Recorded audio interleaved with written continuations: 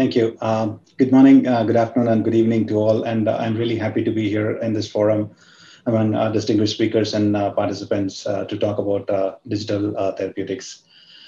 Healthcare is becoming digital, and patients today are more empowered than ever before. And as a result, digital health solutions have become the need of the hour. And when we say digital health, it encompasses various platforms and systems that apply technological solutions to enhance healthcare delivery. Now, digital health is basically what we call as the umbrella technology, right? I mean, it has multiple categories in it. And one of those categories under digital health is what we are talking today in terms of digital therapeutics under digital health solutions. Digital therapeutics basically provides evidence-based software-driven therapeutic interventions for prevention and management of a medical disorder or disease. I'm sure you'll agree that it's a new category of medicine in itself, and here it is the technology that aids in the curing process, and it impacts the same way as other treatments too, including drugs. Now, digital therapeutics has caught a lot of attention in the last decade or so, and it sort of proposes to change the patient behavior and treat medical conditions using a variety of digital technologies. Now, having said that, there is still a confusion in terms of what it constitutes, right? I mean, there is no clear, there has been at least, I know that Digital Therapeutics Alliance is now doing a great job, but at least till now, there's been no defined criteria that make it distinct from the simple, normalized, digitized version of traditional therapeutics. So the main differentiation of DTX is that it enables a more sort of a personalized form of healthcare that actively adjusts to the patient's individual clinical needs. Now, DTX is delivered via multiple platforms. We all know that, including web, smartphone applications, text messaging, and it is done across boundaries and across time zones. And what's more interesting is that DTX approaches the problem in a much more holistic way. It addresses both physical as well as mental health aspects that includes both the cognitive and the behavioral perspective. Now, this approach makes DTX solutions more effective since it can be personalized to a specific patient.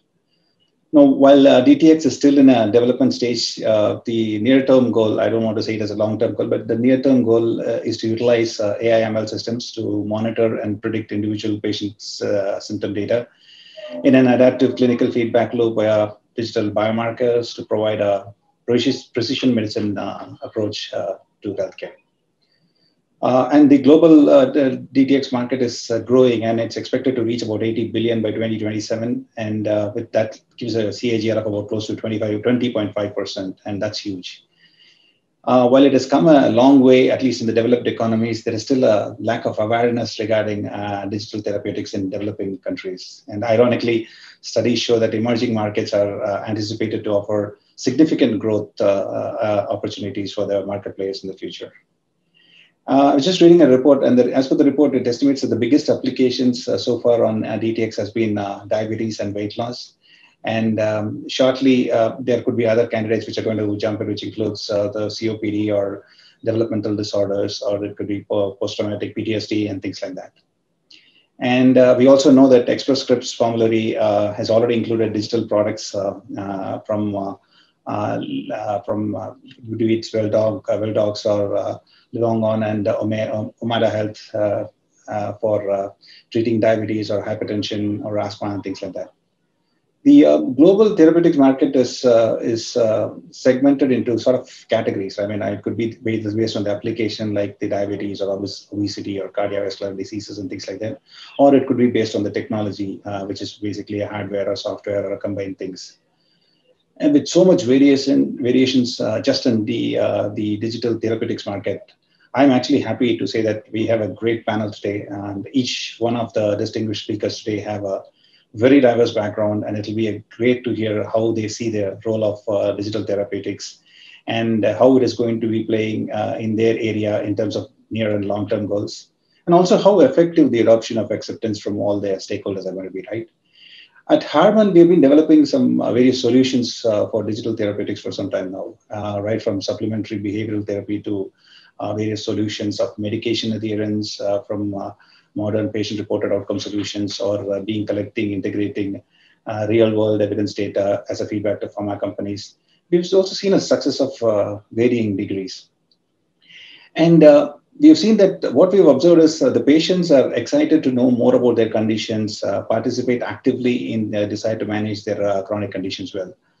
Now, the key is all the situation is in this situation is to provide a simple, easy to use technology that can fit well in their daily routine, right? I mean, developing a compelling end-to-end user experience, which is simple to use and understandable, and it cannot be complex. If it's complex, then the patients are not going to be using it, no matter what the outcomes are going to be. And that's where our rich experience in terms of consumer technology, which is what we have been used to all along, that comes in help for us. And we are able to find ways to increase adoption and adherence of the users by providing compelling features that the users want to use.